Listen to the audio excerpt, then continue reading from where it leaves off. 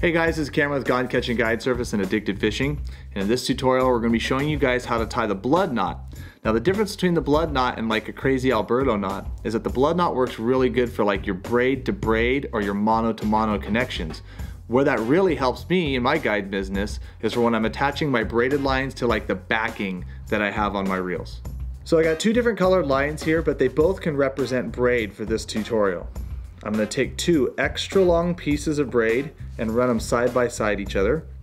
Then I'm going to take my hands and I'm going to put my finger in between the two lines and start to twist the two lines like this.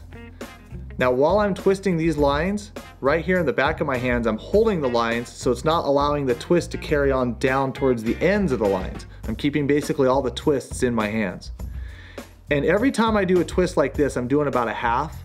But for a blood knot, when you're actually tying braid, not this poly cord together, you're gonna wanna do this a minimum of 10 to 12 times of these little half turns. Now once you do that, you're gonna have twists going down each side of your leaders. Now from this step, what I'm gonna do is I'm gonna take my one end and I'm gonna go through the loop, and then I'm gonna hold it all, and then I'm gonna take my other tag end and I'm gonna go the opposite way through that middle hole. There's many different ways to tie a blood knot, but I find it easier that is once I get to this point, if I clasp both these batches of twists in my hands and use my teeth or my mouth to pull these two lines as evenly as I can.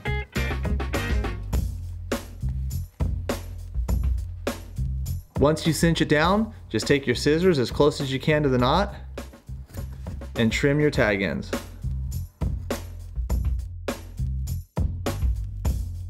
Alright guys, so there you have it, the blood knot. A super easy knot to tie with just a little bit of practice, and it's great for your braid to braid connections. If you guys like what you see here, be sure to check us out on our YouTube channel at Addicted Fishing. Be sure to subscribe. And if you guys also would like to comment on any other knot tying demonstrations that you'd like to see, we'll try to get those out to you. We're always looking at the comments. Thanks for tuning in.